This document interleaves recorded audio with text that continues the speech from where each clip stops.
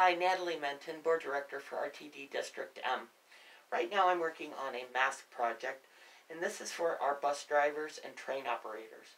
We have nearly 2,000 of these men and women who are still putting the rubber on the road, getting some essential workers to their jobs.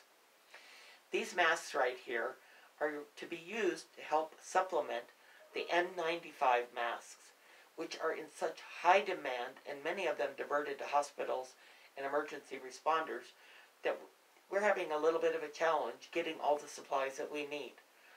It's got a pocket where you can insert a filter. Each one of these masks, though, takes about 15 minutes to make. Now, I am extremely lucky. I reached out to my mom and dad, my awesome mother and father, and right now they are working on assembling these masks. Other board directors have stepped up to help. But with 15 minutes per each and nearly 2,000 drivers and operators, we need some more help. You don't have to be a professional seamstress to make these. This is straight line stitching.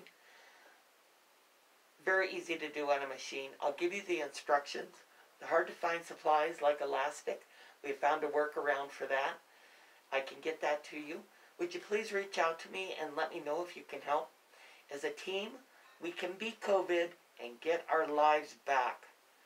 Thank you. I would really appreciate your help. Please let me know if you're willing.